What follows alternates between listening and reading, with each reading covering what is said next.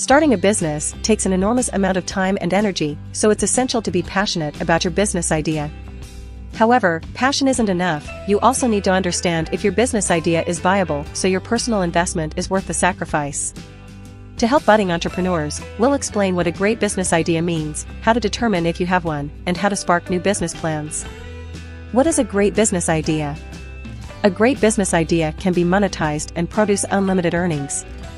It poses a solution to a problem many people face. A great business idea is clearly defined to the point where you can explain it to someone effortlessly. Your great business idea is the foundation on which you can build a successful business. How to determine if you have a good business idea? Sometimes inspiration isn't the problem, the challenge is determining whether you have a good idea. Critiquing your idea and requesting feedback from as many people as possible is crucial. To help you evaluate your business idea, we consulted several experts to create 9 essential questions to ask yourself to determine whether your business idea has a chance for future success. 1. Does your business idea solve a problem? According to Mike McGee, an entrepreneur and the co-founder of web design school The Starter League, which has been acquired by Full Stack Academy, feels that the best business ideas solve a problem in some way. If there is a problem that affects you, your friends, family and coworkers, then the chances are high that it affects people you don't know as well, McGee said. 2. Will people pay for it? Whether you're focused on a creative new business idea or have an idea for an easy-to-start business, you'll need customers. Paying customers validate an idea and determine which ones have the greatest chance for success, said Will Schroeder, co-founder and CEO of Fundable. An idea is just an idea until you have a paying customer attached to it, Schroeder added. Anyone can discredit a simple idea, but no one can discredit paying customers. 3. What's your price point? Charlie Harary, co-founder and partner of investment firm H3 & Company, said great business ideas solve problems in a way that is less expensive than what the market will endure.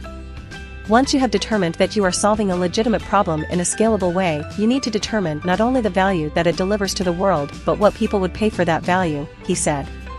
Once you determine the price, then you can assess if your solution is business-worthy or not. Did you know? Pricing your offerings can be tricky. Low prices can scare away customers, while overpricing can limit sales. You need to set a price point that works for everyone while managing customers' perception. 4. Is there a sizable niche market for your business idea? Without a large enough market, your idea may never get off the ground. You must determine if a niche market exists for your idea. You're better poised for success if your company improves upon what's already out there, a novel response to a recognized need. How can you tell if a business niche is, in fact, a market? It's a mix of research, gut instinct and personal preference, according to R.E.S. Goldberg, founder and chairman of investment firm RNMKR. I consider overall industry trends, the amount of investment activity that's taken place in the space recently, how much I've read about it from the consumer side and whether I've heard people talking about it, Goldberg explained. 5. Are you passionate enough about your business idea? Your business will likely consume all your time, so ensure you're passionate about it to make it successful. Your idea must be something you genuinely care about, not just something you've targeted because it seems like it could be lucrative. Since starting a business requires an inordinate amount of time, energy and patience, ideally the idea will be one that you are passionate about as well as one that you have skills or experience, said Melissa Bradley, Managing Director of Project 500 and Professor at the McDonough School of Business at Georgetown University. 6. Have you tested your business idea? You won't know if it's viable until you test your business idea on strangers who match the profile of your target customer. Test it, not just with friends who will be too polite to tell the truth, but with honest people who would make up your ideal target audience, and then listen to the feedback, said Lisa McCartney, co-founder and head of tutoring and learning at Playtime. If your target sample is saying, your idea is fantastic and asking, where can they get it, you know that you're onto something, she added. But if they are less than enthusiastic, it's probably not as good an idea as you thought. 7. Are you open to advice? If you're not open to changing or adapting your idea to fit what your customers want, your business idea might not be worth pursuing. Success happens when you are willing to listen and consider others' advice, said Angie Yazulaitis, CEO and managing partner at the Yazo Group. Most good ideas take some tweaking to get to market.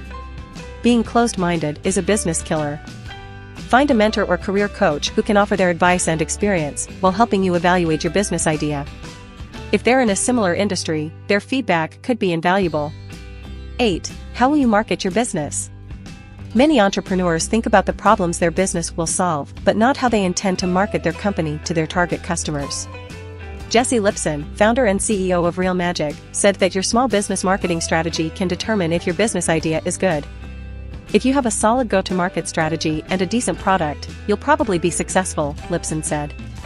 But if you have a great product without any idea how to reach potential customers, then it's going to be really tough to make it successful. Thinking through that as early as possible is really key. 9. Are you being realistic about your goals? As excited as you may be about a new business idea, staying grounded and realistic is essential. Thomas Gravina, co-founder and CEO of cloud services company Evolve IP, said you shouldn't have a field of dreams mentality when starting your business. Just because you have a vision and decide to build it does not mean the rest will follow, Gravina said.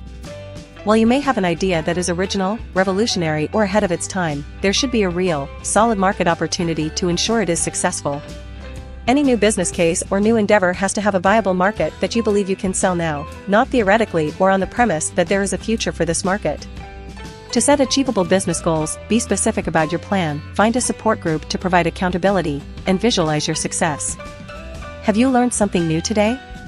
Give like to this video and share it with someone you love. I would like to see in a comment below how much this subject has been helpful to you.